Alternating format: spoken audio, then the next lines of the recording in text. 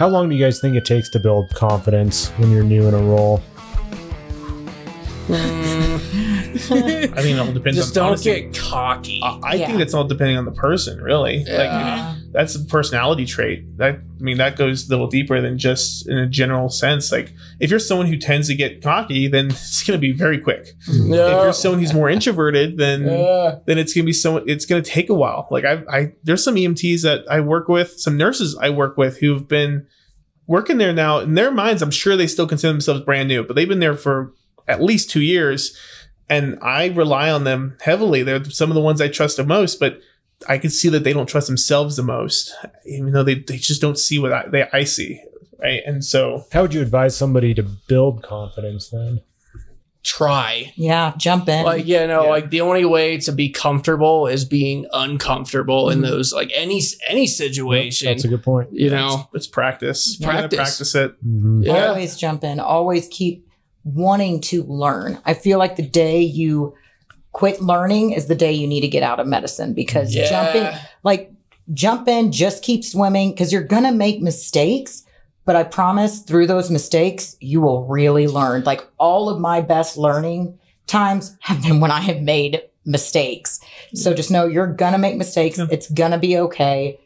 And constantly just jump in and do something. Yeah. Don't just stand there. Yeah. Don't be afraid of making those mistakes, because everyone looks at like, oh, I failed at this. I'm like, no, you didn't fail. You made a mistake. There's a difference between failure and mistakes. A mistake is something that you learn from. Failure is giving up, right? When you make enough mistakes and you say, okay, I'm done, that's failure. When you say I'm done learning and I'm done progressing, that's failure.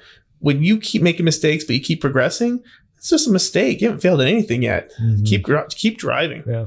Everything you hear today from myself and my guests is opinion only and doesn't represent any organizations or companies that any of us are affiliated with. The stories you hear have been modified to protect patient privacy, and any resemblance to real individuals is coincidental. This is for educational and entertainment purposes only and should not be taken as medical advice nor used to diagnose any medical or healthcare conditions. Best thing you can take from that mistake is learning from that mistake. Whether that's somebody critiquing you on how you did it, don't take critiques as a bad thing. Yeah, no. They're seeing you. You're only seeing what's in front of you. They're seeing all of you. So take that critique and grow from that. And next time you do that same thing, think about that critique. Think about what went wrong, what you did wrong, and try not to do it. That's the best way to grow, and that's how you'll build that confidence with it. Because I was extremely unconfident when I entered the ED. I remember. Sam was there. I entered the ED 2 years on the ambulance. I entered the ED. I was so unconfident. I'm like, I don't know. And it's and to you both, because I was both in your shoes. I was an EMT in the field first before I stepped into the ER. It's a different game. Yeah. Like, I was in the field for 3 years before I jumped into the ER, and it's just different. It's the processes are different. The things you're learning are different. The learning curve is way different.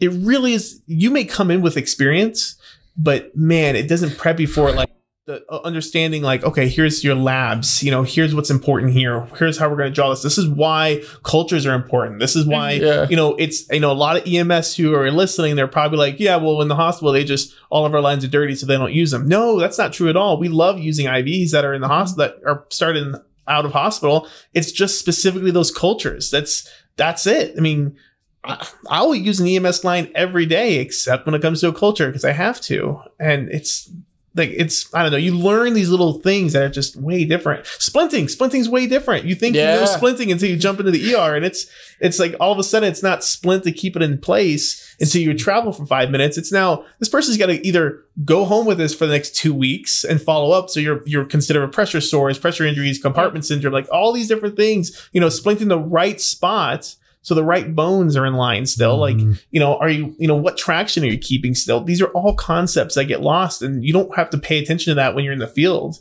You may have splinted 100 times, but you haven't splinted until you splinted into the ER, because it's just a different My splints mindset. In the field were... That's literally how I felt. They're terrible. It's the Sam splint and some tape sometimes. It's just hold it in place and move. A pillow. Yeah. One. A blanket. Yeah, you don't have a cervical collar where you wrap it around. That's ghetto. I had to. You do a blanket around? It It works, man. Changed my mind.